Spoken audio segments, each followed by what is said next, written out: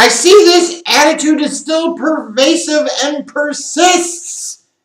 All of you being so ungrateful to our tribal chief and all that he means and all that he does for you, all of you, every week on SmackDown. I swear y'all taking your cues from Jey Uso. Bunch of ungrateful asses. Ungrateful! Yet another week that our tribal chief sits at the head of the table and carries this show. Big surprise, right? I know. So let's talk about SmackDown for this first week of December 2020. Oh boy. And we got right into it. Like right into it. Ain't no reason to sit there and play around. Let's get right to the heart of the matter. What everybody cares about. We want to hear from the tribal chief, and he graciously has granted the request and is going to give us his thoughts on things. And, of course, here comes Kayla Braxton just asking stupid questions.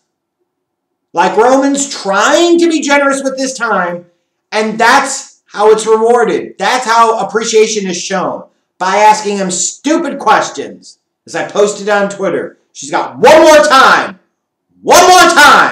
to ask them stupid questions to our tribal chief. Otherwise, she's going to have a big problem with Summer. That's all I'm going to say.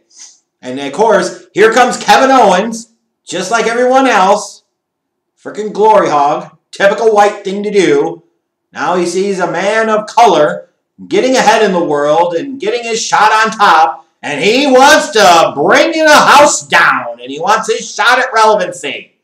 Well, to borrow a phrase from somebody, keep it up, and Roman will make you famous. And then, of course, Kevin Owens, being the fat, tubby coward that he is, has to wait until Roman Reigns leaves the ring before he starts calling him out his name and calling him a bitch. Huh? Excuse me? Alright. He got your ass. Tell me how it worked out for you later. He'll show you who the bitch is. Fantastic opening segment, though. Like, Roman is just magnificent in this role. Magnificent also to me would certainly describe Bianca Belair, just her aura, her presence, her look, her gimmick. Mwah. The EST. Oh, my goodness. But here's what I don't get. Natalya versus Bayley.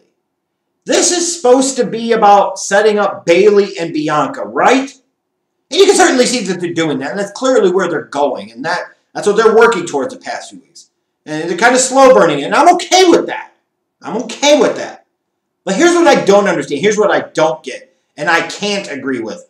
Why in the hell are we working so hard to protect irrelevant-ass Natalya? Why? Bianca last week only beat her via roll-up, and this week, the longest reigning women's SmackDown champion in history is tapping out to Natalya?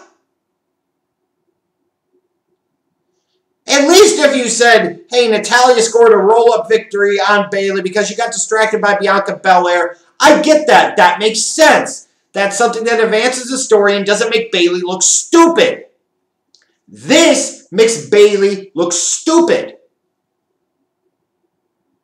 If Natalya can make Bayley tap out, why in the hell do I want to see Bayley versus Bianca Belair now? That's stupid! How could the same company that gives you the tribal chief, the head of the table, the king of the island, Roman Reigns, give you this diarrhea and garbage? I'll never understand. Unbelievable. Now, certainly, you could tell, and I'm not surprised to see that there were Pat Patterson tributes throughout the course of the night. And I already gave my thoughts a couple of days ago on this channel about the passing of Pat Patterson and the great and very complicated legacy that he leaves behind. It is certainly clear to see and easy to understand the significance and meaning and impact that he had both to the WWE as a company and to many of the individuals as well. So, on the one hand, it's like they knew one version of Pat Patterson, and maybe they didn't know all of the version of Pat Patterson, or, you know, maybe as he got older, he got away from some of the other shenanigans that he was alleged to do over the years. But it is a great, yet very complicated legacy. But I certainly understand. I'm not going to give him too much grief about, you know, doing a tribute to this guy. because he did mean a lot to the company. It was cool to see for this Pat Patterson tribute six-man tag match. It was all former Intercontinental Champions, although you didn't have to include one of them, I'm just saying. To see the original IC title in all of its 40-plus-year-old used-up glory, and on top of that, there's still, all these years later, kayfabing on the Rio tournament that never happened is fantastic. Keep the gimmick alive! But here's what I want to know about the six-man tag. Outside of, what did you guys think of Big E and the Wally theme and him now using the powder and doing the LeBron type of entrance? I thought it was cool for Big E. I'd like to start seeing him incorporate the 5 count again. But why does Daniel Bryan have to cheat to win? And sure, some of you are going to say, hey, it was a perfectly executed roll-up finishing maneuver. It wasn't. It was clear he cheated. He did something. He got some hair products in Sami Zayn's eyes.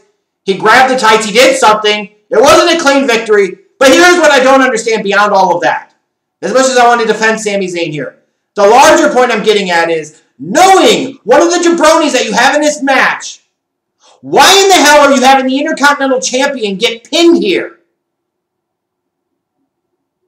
Like, what happened to the days of understanding how you could do things but also protect people? I guess that's why they've had such a problem creating interesting, relevant characters over the years. Because they do this type of crap.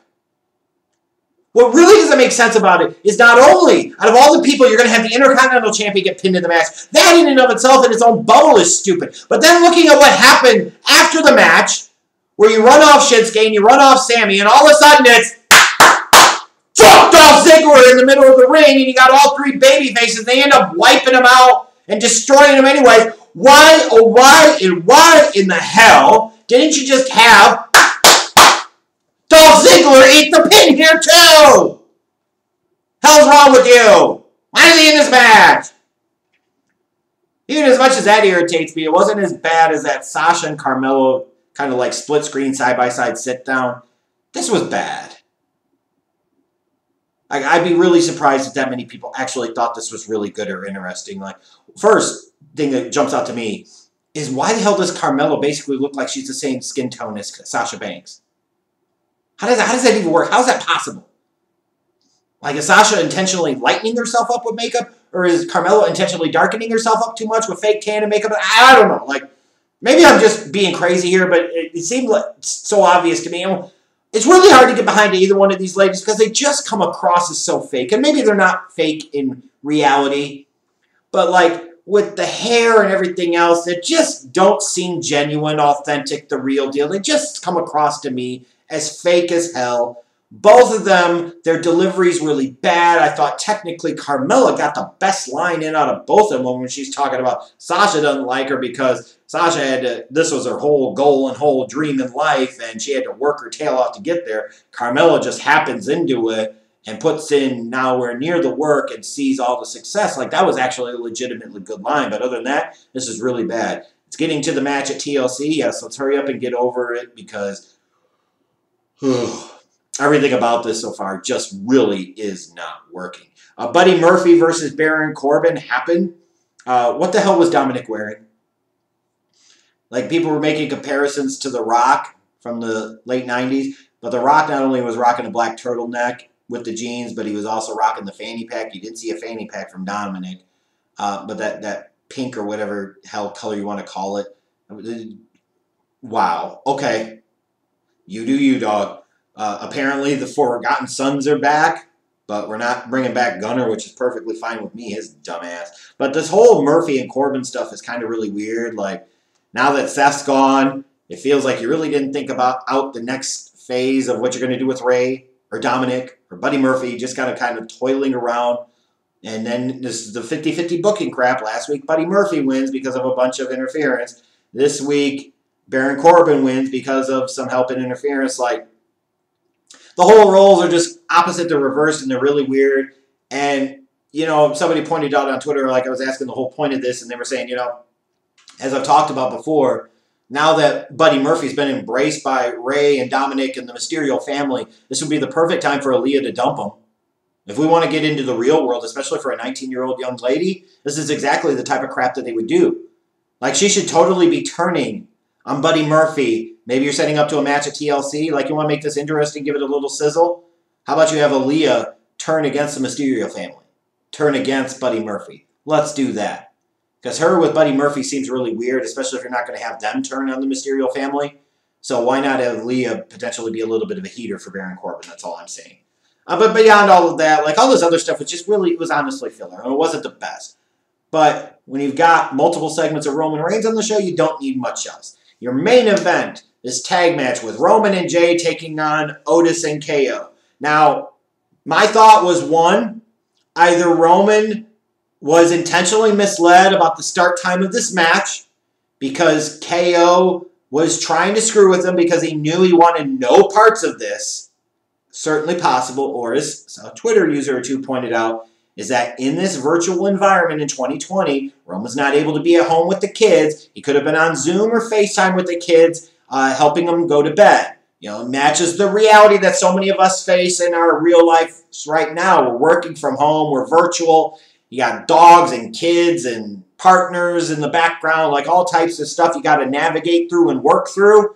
Like, who's to say that Roman isn't experiencing those same types of challenges, even though he's not in a virtual environment? Even though in the Thunderdome, I guess it kind of sort of technically kind of is a quasi-digital environment. But as the tribal chief, as the patriarch of the family, familial, patriarchal responsibilities come first. So while some of you are going to talk about he was leaving Jay to blow into the breeze, like, family got to come first. Like, so many of y'all want to talk about that, but all of a sudden when Roman Reigns sits there and does that, oh, now it's a problem.